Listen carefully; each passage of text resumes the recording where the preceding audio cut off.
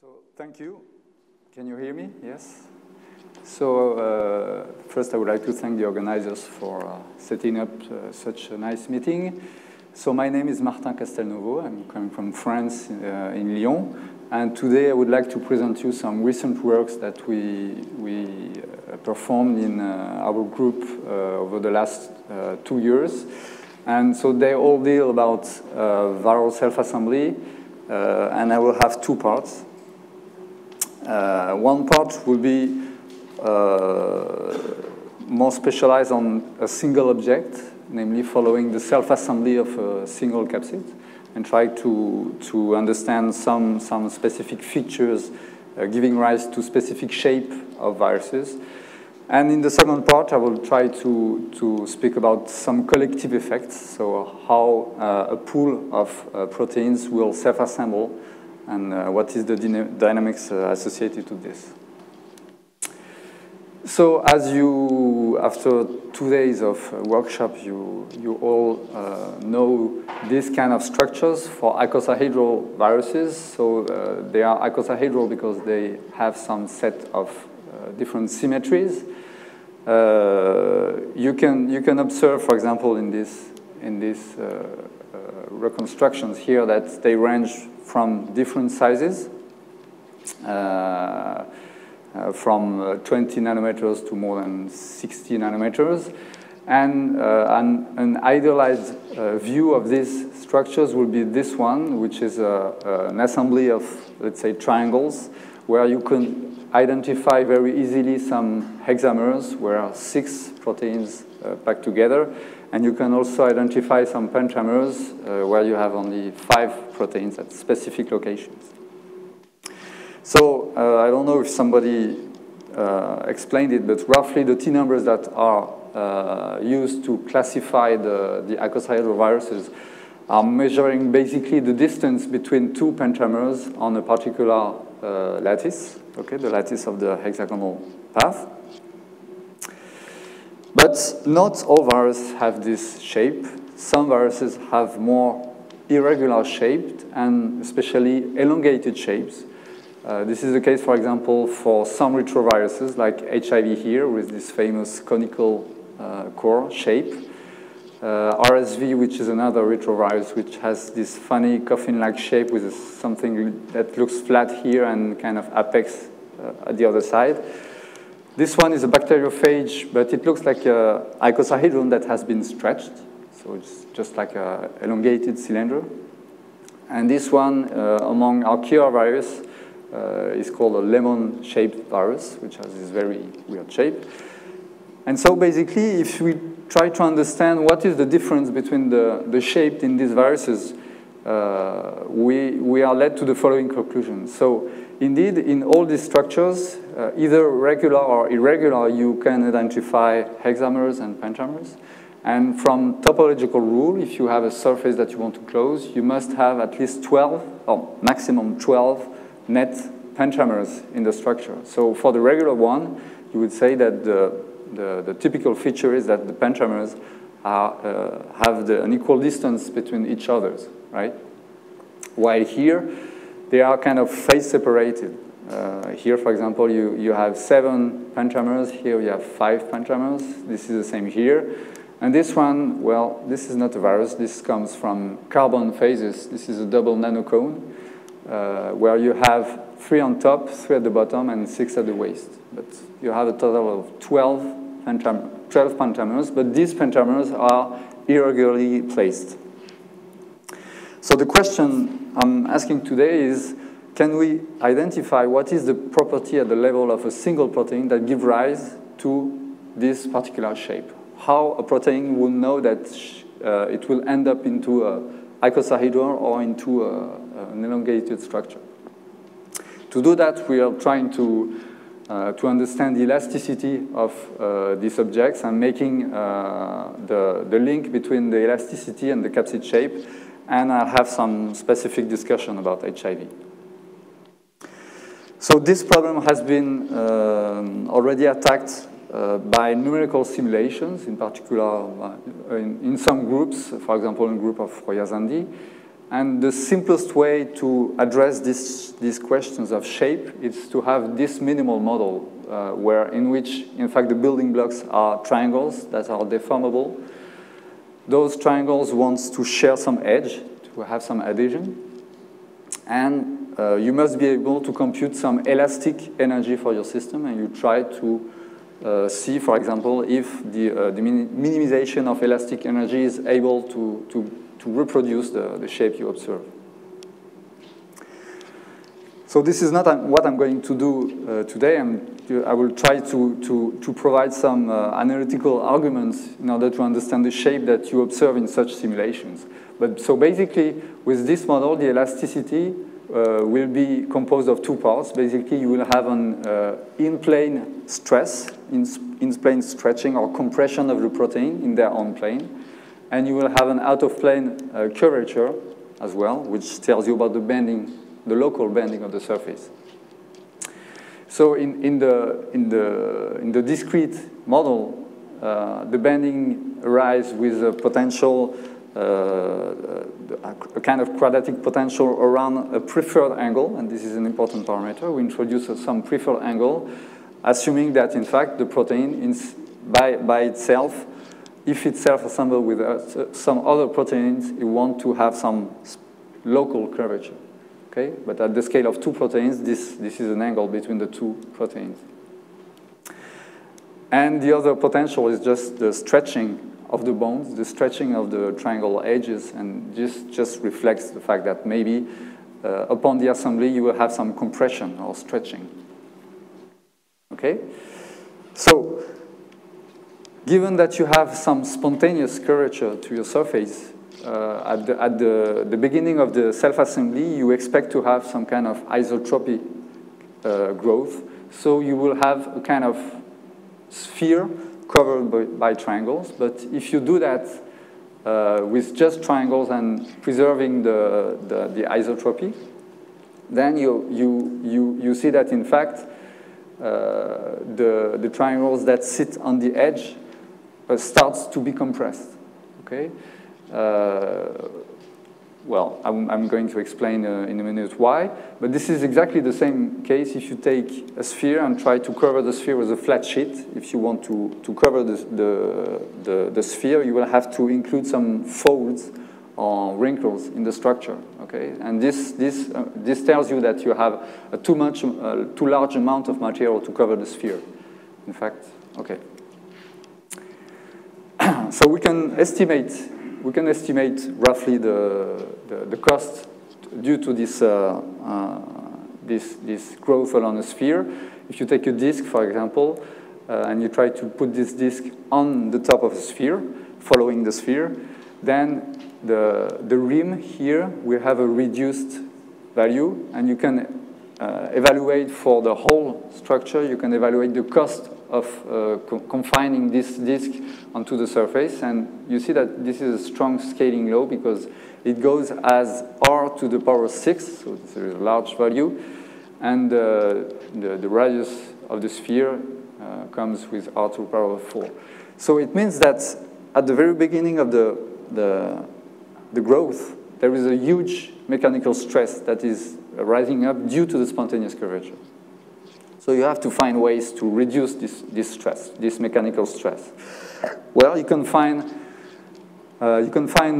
some strategies to reduce this stress by looking at the equations describing the internal stress or the in-plane stress. So this equation, this is one of the Foppel from common equation. It is related to so the stress tensor, which tells you the state of stress inside the thin shell. You introduce some specific function here, which measure the stress, and this classical equation is written here. This is one of the two Foppel from common equations giving the equilibrium solutions for the shape of plates, for example, and it has two source terms. Okay, and these are very important, in fact. So this green source term is the defect density. By defect, we mean topological defects, but if we try to understand this in terms of our discrete model, it means that we have some pentamers. So the topological defects from continuous theory are just disclinations or pentamers inside the structure. And the second term is the Gaussian curvature. So the Gaussian curvature is just the product of the two principal curvature of a surface that you can define at any point. And you see that, well, if there were no such terms, in fact, the stress will be minimal, okay? So in a sense, by just writing this equation, you identify two strategies in order to relax the stress. The first one is that, well, if you have Gaussian curvature, then you have to induce defects in order to compensate, so to have a minimal state of stress. That's one strategy. And that will be the strategy called defect inclusion or pentamer inclusion through the assembly again. The other strategy is to have no defects and no Gaussian curvature. But still you want to have some curvature, but you can have such a curvature by taking a cylinder or cone, for example, which has vanishing Gaussian curvature. And you will end up with some cylinders that has been seen in simulations in a group of Royazandi, for example, simulations very similar to this, the model I described before. So can we estimate the cost of defect inclusion and to see how is it better than just having this isotropic growth? So in fact, including a defect or a pentamer in a solution amounts to perform such an operation. Here you have a network of hexagons, and you will cut out a wedge of 60 degrees, and then you try to glue the thing. You try to glue both parts. If you do that, if you stay flat, well, you expect to have to pay a strong stretching price, right? But if you go to 3D, in fact, very easily, you are able to form a cone, in fact. And so the different cost here. So here, if you stay flat, you don't have the bending energy, but you have the stretching, which goes like the area of the disk you are considering. Now, if you perform buckling and have a cone, then you see that you just have a logarithmic growth, which is much more affordable in terms of mechanical stress. So pay attention, this is a zero spontaneous curvature calculation that we can make for non-zero spontaneous curvature. But it's more complicated. So with one defect, indeed, we can reduce the state of stress. But if you keep on going the growth, you expect to have to maybe include more defects. And we'll come up to this point in a minute. If you include more defects or more pentamers, in fact, you see that you will curve more and more your structure, okay? More precisely, for example, here you have one defect, 2, 3, 4, 5. And why, from a geometric argument, is it favorable to have multiple defects in order to have the less amount of stress? Well, recall that, in fact, by going from the disk to the sphere, the rim was reduced, the rim length was reduced. But if you just include one defect, you are performing such a thing. You are reducing the rim length because you removed this part, okay? So you can compute the length that you remove from your system in order to cover up the sphere, okay? By adding more defects. And so, in fact, this length reduction is easier in order to follow the curvature of the sphere. So for the other possibility or the strategy to reduce the mechanical stress, well, you just have to pay bending energy because here you don't have any stretching. If I take a flat sheet of paper, I can roll it without any tearing, stretching, or compressing.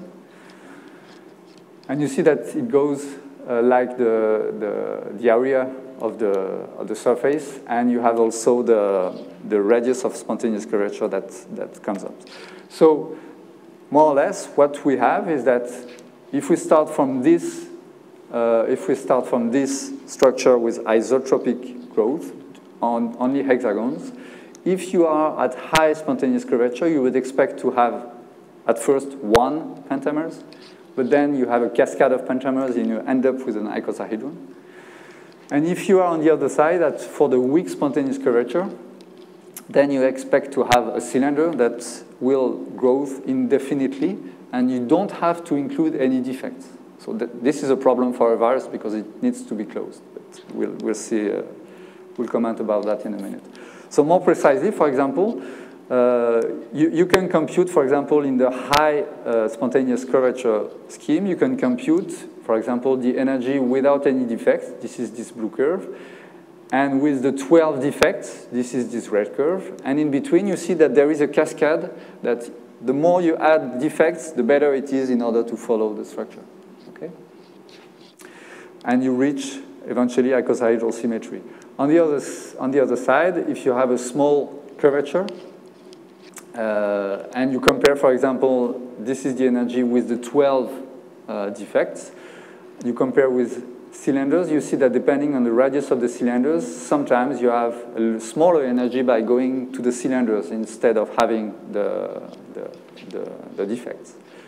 And so you observe these uncapped cylinders. And in between, and we identify some typical scaling for the typical radius of spontaneous curvature, you expect to have intermediate shapes that are strongly dependent on the way you self-assemble. So indeed, with this continuous calculation, you are able to explain why, in the simulations of Roya, for example, for small radius of spontaneous curvature, you expect to have this icosahedron, and on the other side, you have the cylinders.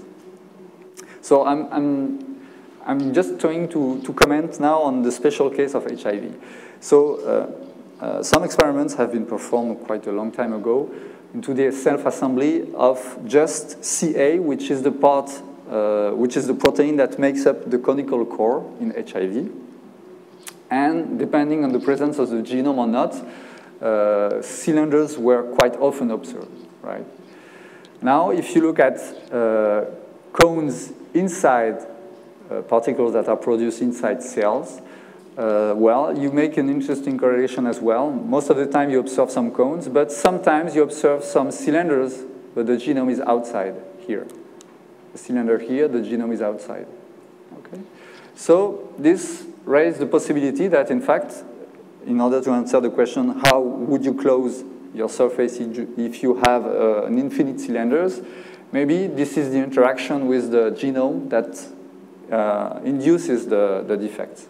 So we started to make some simulations, and this is an ongoing work, but indeed, if you take a surface that wants to grow separately without any interactions with something else, if it wants to grow just like a cylinder, if you perform the growth in the presence of an attractive sphere, then you are able to induce the presence of pentamers. So you change the way the surface wants to grow. And so we started to have kind of phase diagram, but this is very rough, basically with the adhesion energy and the ratio between the spheres and the spontaneous curvature. And you expect to have some phases where you don't have any adhesions, some phases where you have complete covering, and in some phases you observe some cones, for example. So this will end my first part about the single object. And the main conclusion is that at the level of a single protein, this is really the spontaneous curvature. So at a very local scale, this is the spontaneous curvature that will determine the shape you will end up if you would have rather icosahedron or more elongated shape. And importantly, it seems that for the case of HIV, but maybe for other viruses as well, the interaction of the growing protein surface with something else, it could be the genome or it could be the outer membrane for HIV, for example, is susceptible to give rise to pentamers in order to close the structures. So now I move to the second part. We are going to look at many intermediates now, not just one particle. And we are going to focus specifically on one type of self-assembly that is found for HIV again, which is what we call the open self-assembly. So it means that, in fact, you have a self-assembly scheme where you have some proteins that wants to minimize their overall energy by associating, but there is a source of monomer, and there is an outflux of complete particles. Okay? So this is not a closed self-assembly, would be just this case, right? But here you have an entry and an exit in your system. The fact that you have an entry and an exit will allow you to reach eventually some stationary state. Okay? So we try to understand the dynamics of such a self-assembly scheme. And so the idea to do that is to write down the kinetic equations. And so basically we have a pool of monomer which is fed externally by constant flux. We have the self-assembly, and the pool of monomer couples to all these reactions because we consider a monomer addition model. And the last step is irreversible because you lose the complete particle. So the interesting quantity to consider in order to understand what is going on is the local flux, which tells you if locally you are going forward or backward. And you have also the detail balance. And the interesting, so there is also an interesting phenomena is that you expect to have some line tension in your system. Because you grow your system, there is a border between the particle that is growing and the rest of the membrane, for example. So you expect to have some barrier, energetic barrier. And this energetic barrier, in fact, is the net effect of this energetic barrier is coupled to the monomer populations. This is this graph here. This is the height of the energetic barrier. This is the number, the size of the intermediate you compute. And you see that depending on the monomer population, you are able to modulate the height and the width of this barrier. And this will have some strong consequences on the assembly, on the dynamics. So if you solve numerically the equations I just showed, you will end up with a profile like this. So these are different profiles. So this is the size distribution as function for different time.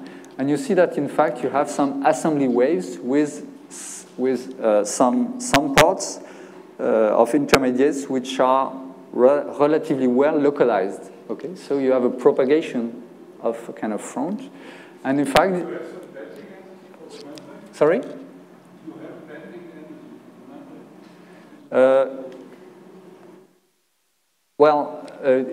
It's hidden more or less in the effective parameters. The bending energy will come up in this epsilon. This is the net energy you gain by forming the intermediate. And if you have bending energy for the membrane, you lower this net energy. Okay.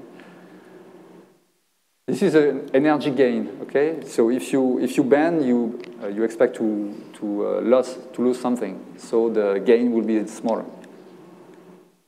We can discuss this afterwards if you want. So the interesting point is that, well, the monomers that you have in the solution, they are used by two processes. The first process is to nucleate an intermediate, right?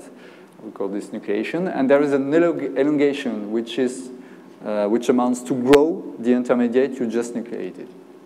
And the monomers have to share between classes that will nucleate or elongate. And here, for example, if you compute along the time, so these are rescaled units, but if you compute on the time, you compare, for example, the elongation current here, which is roughly constant, but there's a slight drop here, to the nucleation current. You see that nucleation current is strongly localized. So you nucleate a whole bunch of intermediates, but then you stop nucleating. And then the thing travels. And that's why you observe these assembly waves here. For example, if you look at the outcome, this is the flux outside. So you expect to have, as an outcome, if you measure the number of particles that are emitted by this cell, for example, you expect to have what we call viral bursts. It means that for some time you have a strong production of full particles, but then you have a lower production, then a stronger production, then a lower production, before reaching eventually some stationary state where you have this kind of production. So we don't have really experimental evidence as precise as these predictions, but if you look, for example, at cells that are producing that are infected and producing HIV, for example, you see sometimes you see area like this where you seem to have all the particles in the same state. Here you don't have particles with few proteins. You see mainly particles with many proteins that are almost closed. Okay, so that goes that fits well, at least qualitatively, with this kind of prediction. But we expect to have more experimental data.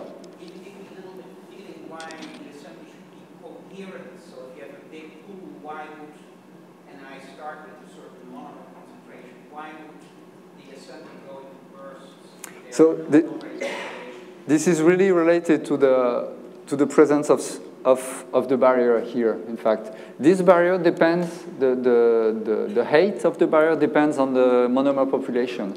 And so as the monomer are divided between monomers that will nucleate and will grow, eventually you see that here the elongation is almost constant, but this is the nucleation which is highly localized, meaning that here, for example, if I look at an intermediate time, let's say 400, which is the violet here, you see that, well, you have something which is localized because you stopped nucleating. You use almost all the monomers to propagate. Because you have a high barrier, you cannot nucleate anymore. And these are on the other side of the barrier, and they will propagate. And you have also an interesting comparison. If you want to compare what I define as the open self-assembly with a one-shot self-assembly. So what is a one-shot self-assembly? So suppose you perform the open self-assembly for a certain time, and remember, we have an influx of monomer. So if you count the total number of monomers you fed in your system, you could try the following experiments. Take this number and plug all the monomers at the same time 0, and then you stop putting monomers. And you see that the dynamics are very different, in fact. So this is, again, the color height gives you the size distribution. You have the time, you have the size here. And you see that, in fact, if all monomers are provided in one shot, then you have a large number of nuclei, but you have no more monomers to propagate them. So you have to disassemble, or wait for disassemble, or to recycle in order to propagate. So if you make a quantitative comparison between the two kinds of self-assembly, so let's say, for example, that we are going to compare the two self-assembly at time 10,000, okay? So with a flux 1 at time 10,000, it means that I can plug at the very beginning 10,000 effective monomers because these are reduced units.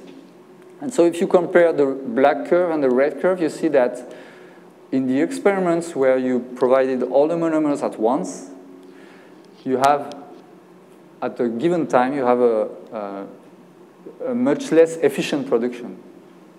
If you provide the monomers by constant flux, but small flux, then you are able to go faster than if you provide all the monomers together. So that's an interesting prediction.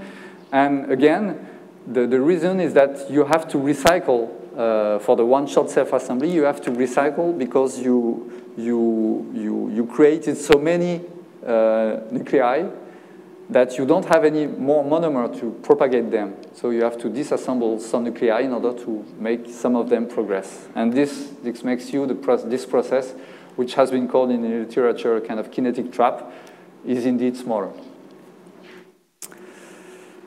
So I arrived to the conclusion to this part, and just in order to summarize, So for this open self-assembly problem, the presence of an energetic barrier is very important because it gives you this particular dynamics in the form of assembly waves.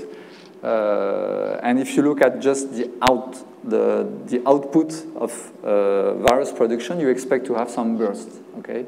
Not continuous production, but some burst before reaching eventually some stationary state. And the interesting prediction as well might be that, well, if you want to perform an experiment of self-assembly by using the standard physical chemist way, you put all the monomers together. Maybe if you try to put some flux of monomers, you might enhance the speed of the reaction. Okay. And so with this, I would like to thank you for your attention. And yes, I would like to thank some collaborators, in particular, Virology and Lyon. Thank you.